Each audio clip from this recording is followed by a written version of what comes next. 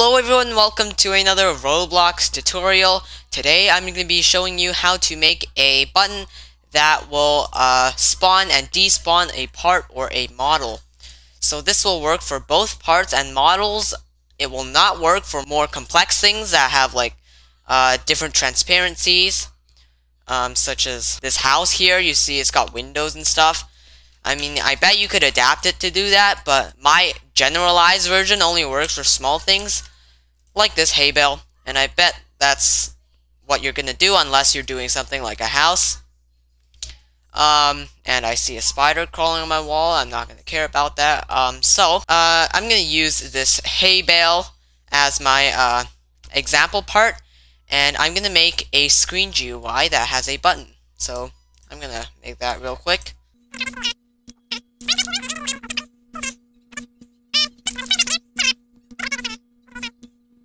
So my button looks like that, and what I'm gonna do is I'm gonna put a local script inside here, and this will do all the logic. So I'm just gonna do this on the client side. If you want to do it on the server side, you could of course use a remote event, but for something like a hay bale, I would suggest using a local script. So first, some variables. First one will be the part, and I want to spawn in this hay bale here.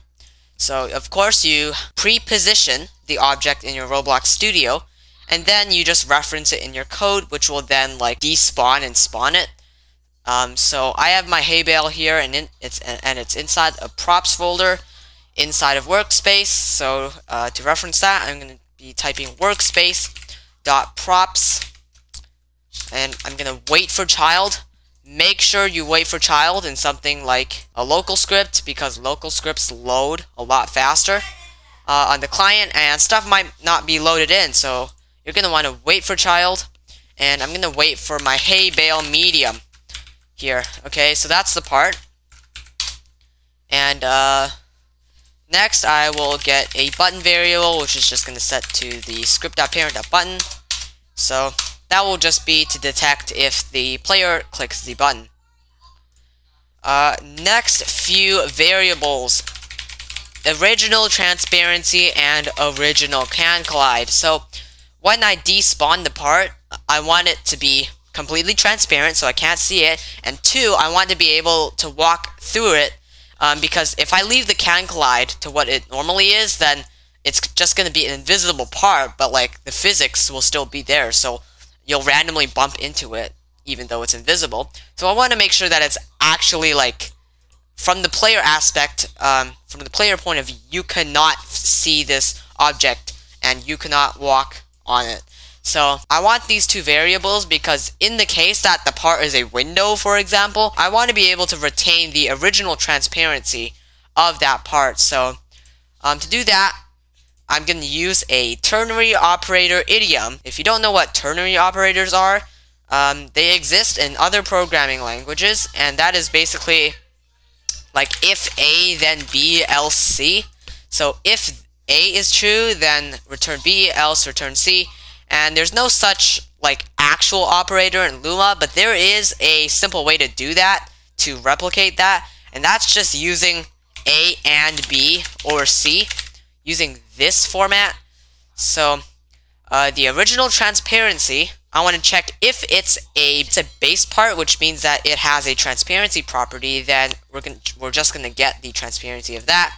If it's a model, I'm just gonna go like lazy, find the first base part inside the model and just take the transparency of that. And of course you could adapt this if this doesn't work out for you. So using this template in the if statement, where A is if the part is a base part, then we're gonna get the part.transparency, or part find first child which is A, and in here we're gonna put base part dot transparency. So what this does is, if the part, whoops, do not put an if there, you just put the function. So we're going to check if the part is a base part.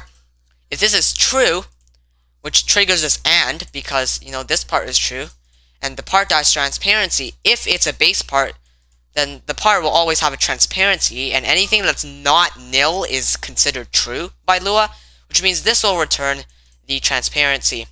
And because of the lazy evaluation, if this is false, it's just going to go straight over here.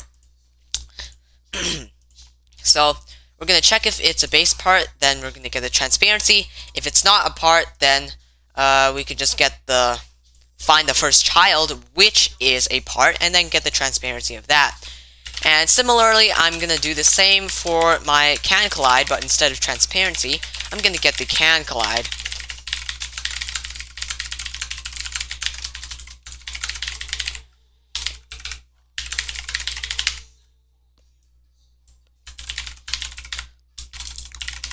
Alright, so I have my variables here. I'm just going to make another variable called spawned, and this will just hold whether the object is visible or not, like if it's spawned or despawned. That way I can toggle between spawning and despawning. So by default, the hay bale will not be spawned in, so I'm going to set that to false. Now I'm going to make two functions. One function despawns the part and the other spawns the part, so we can make the code a little bit clearer. So I have my functions here. So alright, so first I'm going to make a spawn part function, and in here I'm going to check if the part is a model. If it is, then we're going to loop over the childs of the part, the children. So part get children. So if it's a model, then using the pairs iterator, we're going to loop through every child of the part, or the model, in this case. And then we're going to check if the object is a base part. Then we're going to set the i.transparency equals 1, which means it's invisible. i.canCollide equals false, which means that it doesn't do physics and stuff, so you will be able to walk through it.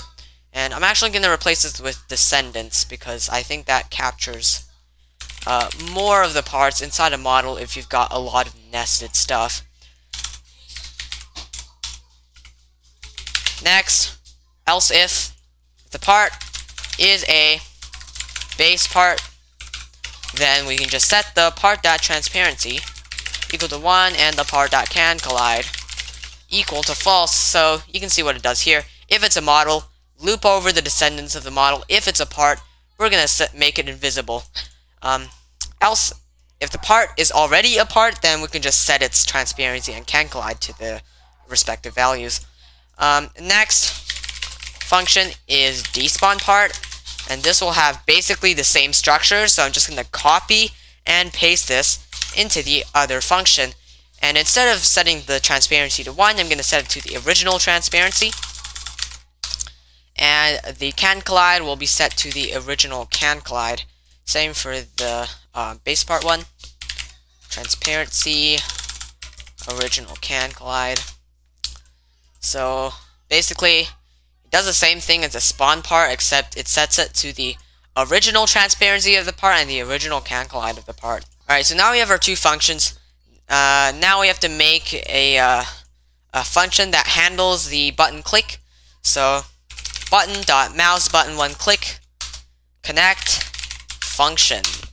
So button, a GUI button has a mouse button one click event, and the mouse button one click event fires when you left click on the button. When the event fires, we're gonna connect that to a function, and we don't need to pass in anything, so I'll leave the parameters blank. If the part is not spawned, then of course we're gonna spawn the thing in. So spawn part, and I'm gonna set the text to despawn part, and also spawned will be set to true.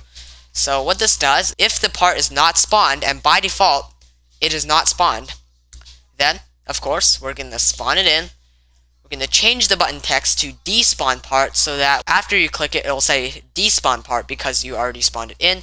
And we'll set the spawn variable to true so we can check if it's spawned. So, else, this else statement fires if the part has already spawned, which means we're trying to despawn the part. Then we're going to despawn the part, set the button.text back to spawn part, and set the spawned to false. Alright, so, whoops, just between the despawn part function and the mouse button one-click event, I'm going to add in just a regular function called the spawn to despawn part. So when you run this script, it'll first despawn it because by default you want it to be not spawned in.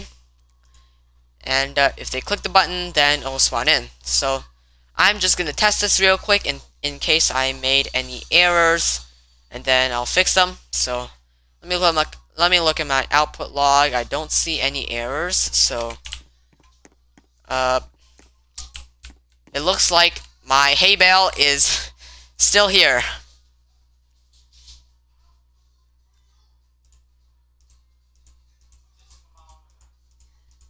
Whoa.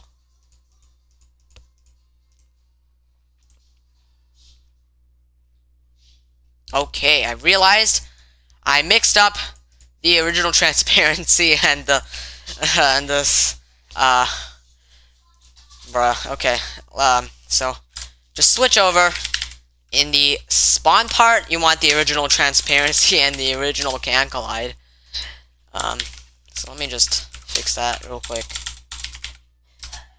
And in here, 1 and false for the despawn.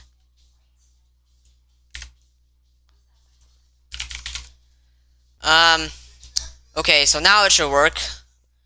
I mixed up the functions, so hopefully the functions should do the right thing now. And let me go back, and you see my hay bale is gone. And if I walk in this position, you see like it's not blocked by anything. I can walk straight through it. Spawn part, it appears. I can jump on top of it. Despawn part, it goes away. And the good thing is, if I switch over my view to the server, you can see that the hay bale is still there, which means the server still can keep track of the hay bale in case it needs it. So, yeah. So the code will be available in the description with comments and a template that allow you to easily just plug in references in your variables. And that's it for this tutorial. A little longer than usual. But thanks for watching. I will see you in the next video. Bye, guys.